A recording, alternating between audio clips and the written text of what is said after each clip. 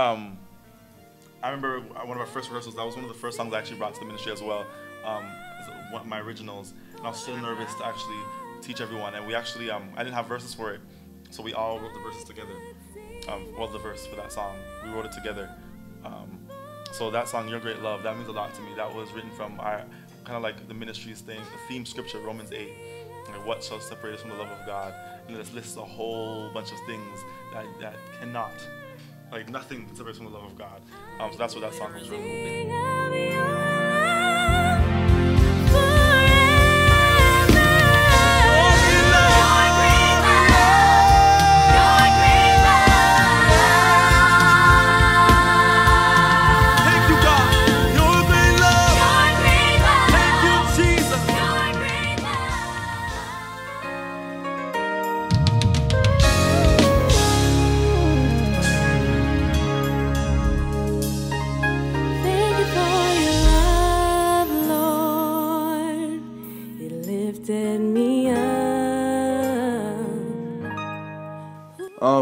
Honestly, I've told several people this. The time when the love of God really hit a certain level of understanding in terms of the love of God hit me. I was just working one day, and I was just while I was working, I was just reading a devotion, and it hit me. The love of God in terms of the gospel, in terms of how His love for us, and how His love is what caused Himself to really sacrifice. Make the ultimate sacrifice through Jesus Christ to save us. And the Bible talks about how rarely would a man die for a righteous person, but much less a person who's sinful and does wrong and runs away from God, right? And it just shows you that God went against the grain to save us, and it doesn't make sense logically. Nobody, you would say, why would God do that? But when you have a certain understanding of the love of God, it just blows your mind. And so when we sing your love, understanding that it's unconditional, and that I ought to let everybody know this love, because you can't get this love anywhere else.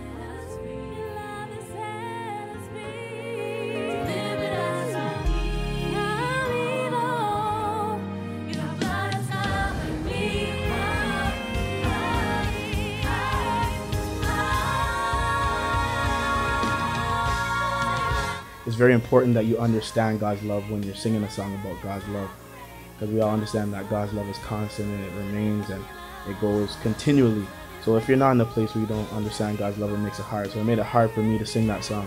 But over the course and time of really singing the song, looking at the lyrics, it became more of a lifestyle to me than a song.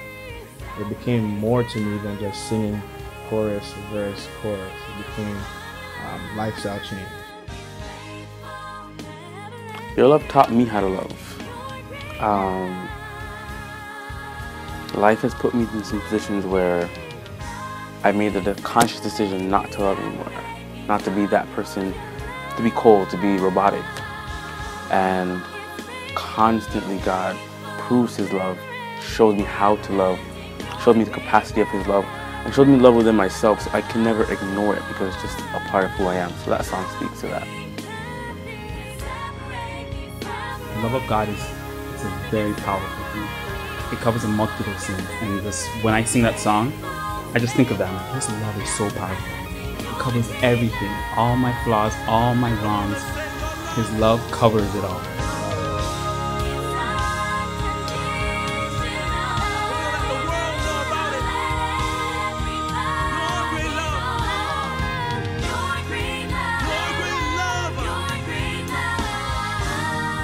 Yes, I do have people in this world that do love me, thank God for that, but there is nothing like His love, like absolutely nothing like His love. It can't compare to anything.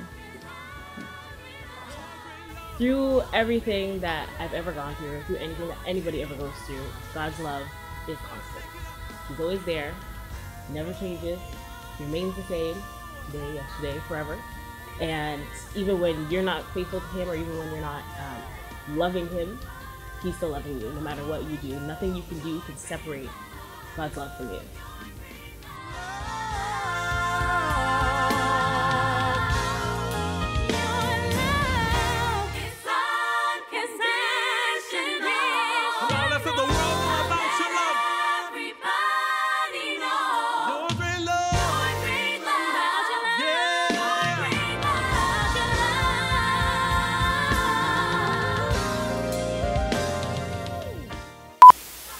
affected my vocal cords. That's how it impacted my life, okay? Your love ruined my life. My voice is no longer the same after your love.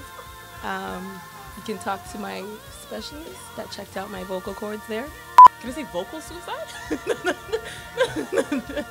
Okay, sorry. Just, honestly, the first thing coming, vocal suicide. So, about that recording, I wasn't gonna go. I'll tell you that much. Because of that song, I wasn't gonna go record it. There is 3 million different versions of that song, and every single one of them, it got higher. That's how it affected my personal life. Y'all ruined my voice. Just saying. That song was very easy for me. I had no problems with that song at all. I'm just kidding. Be lifted higher. Let your name be lifted higher.